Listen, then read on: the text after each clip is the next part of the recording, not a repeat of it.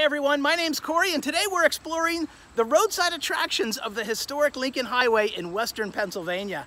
Today brings me to the Bedford County Fairgrounds in Bedford, Pennsylvania. We're going to see a gigantic Cup of Joe.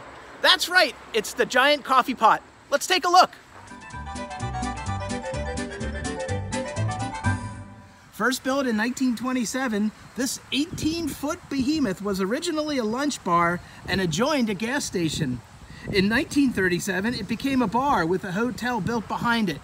In 2003, the good people of Bedford wanted to save the structure, and preservationists managed to do just that. The Bedford County Fair Association paid $1 to purchase it, and the Lincoln Highway Heritage Park Corridor, an attraction preservation group, spent $80,000 to move it across the street to the fairgrounds to this location where it was restored in 2004. Here's a little more information and history on the coffee pot if you want to pause this video and read it.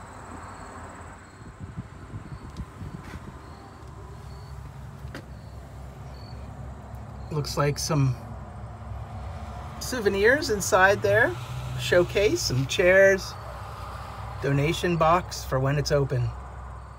Looking inside the door, you can also see a painted mural of the original location of the Kuhn's coffee pot. Here's another view of the gigantic handle of the Bedford coffee pot.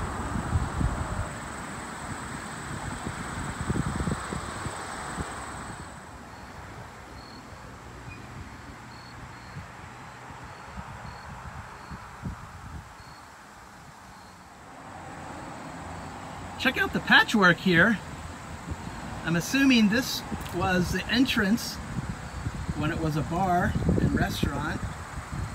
That was probably the doorway, and then they ended up sealing it up when they moved it here to the Bedford Fairgrounds. Thanks for watching, everyone, and be sure to check out my other videos as we explore additional sites across the historic Lincoln Highway.